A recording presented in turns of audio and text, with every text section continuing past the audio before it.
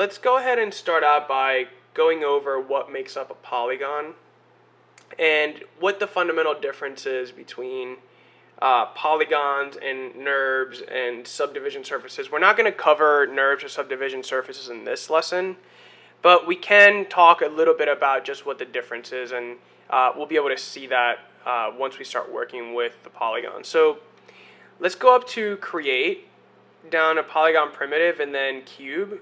Before you select the cube, make sure that interactive creation is turned off. That way Maya will generate the cube around the origin. So go ahead and select cube. And now that we have the cube here, let's see what the components of this cube are. So we see right off the get-go, we notice, of course, there's faces. So the polygon is made up of faces, vertices, and edges. If we hover over the polygon and hold right-click, you'll begin to have a series of options that will allow us to select different components. So if we hold over at vertex, you notice that all the vertices are now highlighted purple. Let's go ahead and turn off the grid actually. So go under lighting in the menu bar, in this little grid, or go up to display and uncheck the grid. So we see here, as you can highlight, if you marquee over this, you notice that the vertices are being selected, but you actually are not selecting the polygon object, you're selecting the component.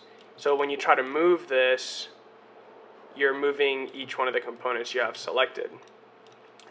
If we hover over and hold right click again, we go up to edge. You notice if you move around, whenever you land on top of an edge, it highlights red. Same thing, so if we do a marquee and we select a couple of edges and we go to move, we're going to move that edge only. If we hover again and go down a face, we have access now to the polygon faces. So fundamentally this is different than NURBS, for example, because here we have local access to, we can subdivide this as many times as we want and still have access to, for example, something like this, and still have access to each face individually and locally, as well as the vertex of each face. If we go hover vertex, and the edges. This is different, of course, than if we had NURBS, for example. Since NURBS are made up of UV coordinates, we wouldn't have local access and have the ability to start deleting faces, rerouting each of the edges as we saw fit. So we're going to spend a bit more time talking about NURBS and sub-Ds in another lesson, but for now we're just going to talk about polygon geometry. So let me go ahead and undo this and go back to where everybody is. So before we get into talking about creating polygons from scratch, there's a couple different ways that we can do this. But for now, let's talk about just focusing with the primitives. Let's talk about how to change basically what makes up the number of divisions, if we wanted to change the height, the length, or anything along those lines.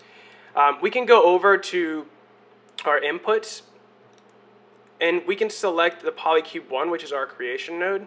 And because our history hasn't been deleted yet, we're able to go in and make changes to the, for example, subdivision width, height, and depth. So if you click and drag over these, and you can hold the middle mouse button outside and drag left to right, you can interactively change the number of subdivisions that are making up this cube. You could also click and highlight and just type a number, and this will change the number of subdivisions.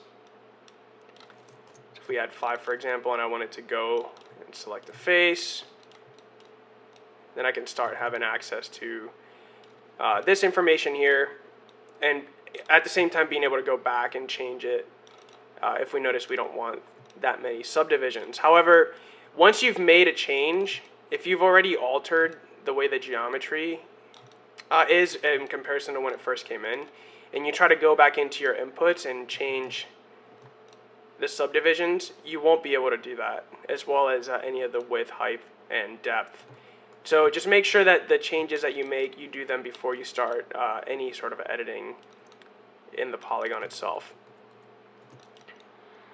So I undid, and I'm going to go ahead and just set this back to 1.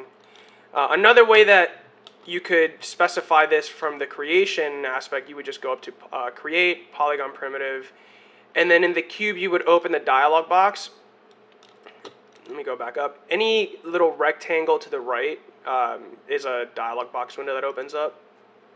And so in the polycube options here, you can see before you actually create it, you can specify the width, the height, depth, subdivisions, levels for any axis specifically.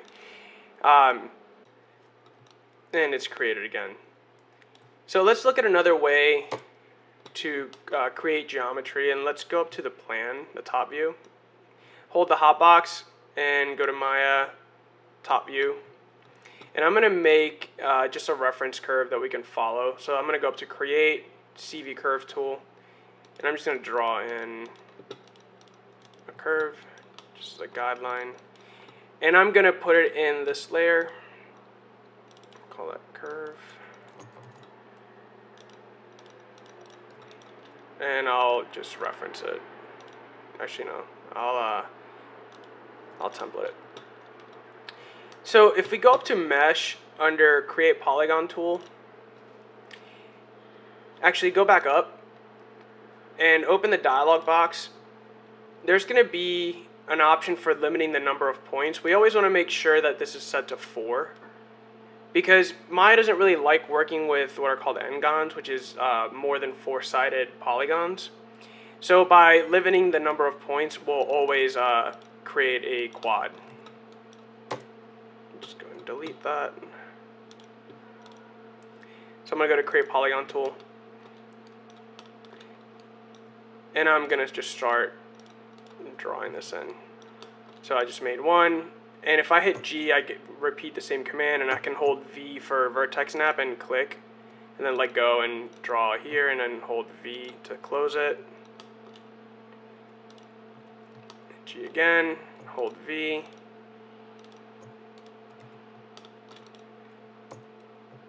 So I'm just drawing in, hold V to snap to this vertex here and close it off. I'm just drawing a polygon along the line of this curve here. And so right now we have 1, 2, 3, 4 polygons that have one face.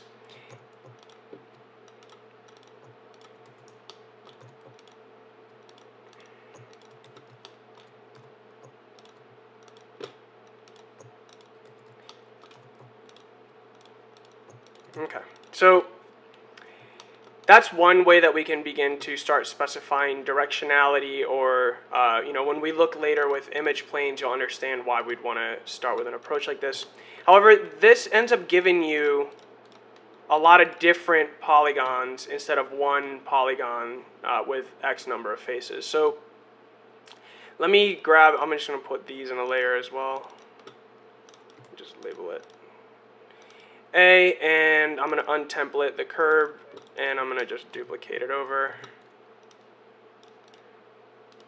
Template it again. So if I go back up to mesh and create polygon tool, and I'll start drawing in again.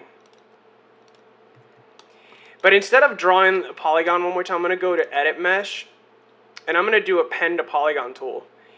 And what you'll notice about append to polygon tool is it's going to ask you for a boundary edge.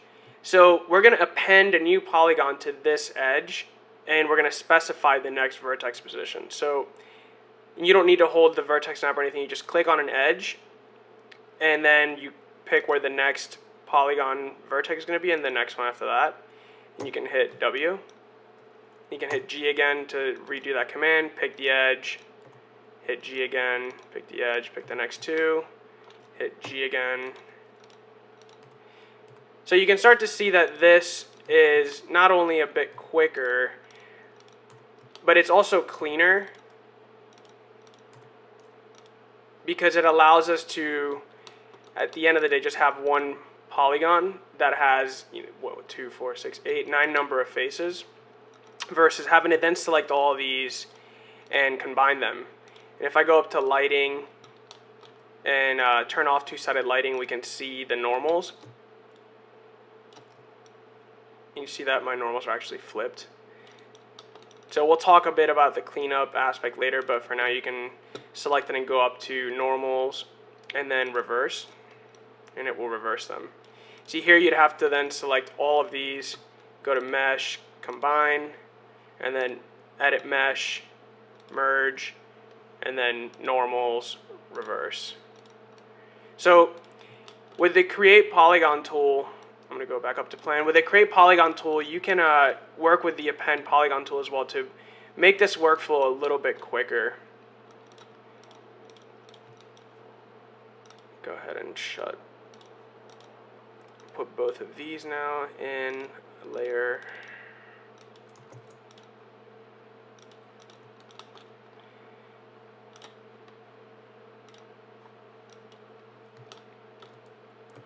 I'm going to duplicate this one over.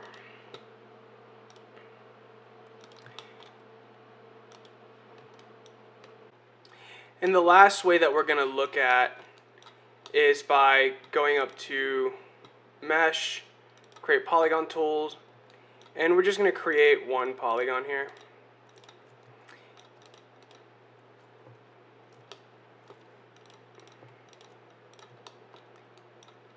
And what we're going to do is I'm going to go ahead and untemplate these.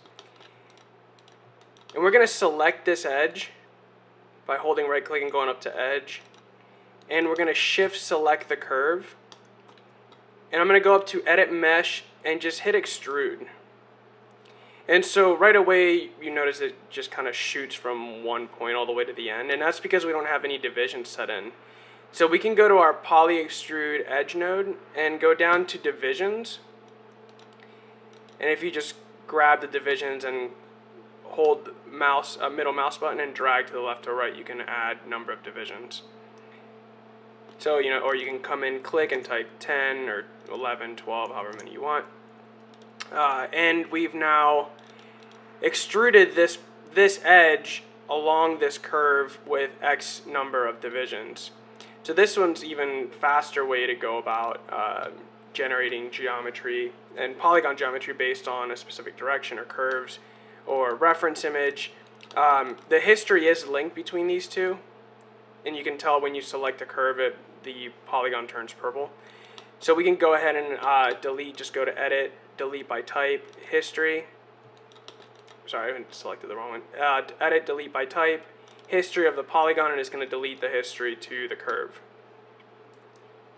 If we don't delete the history, we can hover over the curve, hold right click, and select the control vertices, and we can now change the position of the control vertex of the curve, and it's going to update its position on the polygon as well.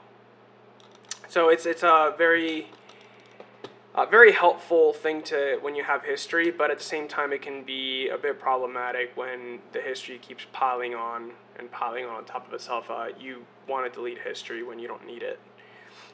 So these are 3 quick techniques on how to create polygon geometry, and we're going to use this to then start building up in the next lessons ways that you can start to, if you use a reference image or you have a set of curves that are going to kind of guide the way you're going to build this polygon, these are a couple of different ways you can go about doing it, as well as using the polygon primitive technique. So in the next lesson, we're going to look at how to begin to start editing some of this geometry with the edit mesh tab, and we'll start looking at some of these coming up soon. See you then.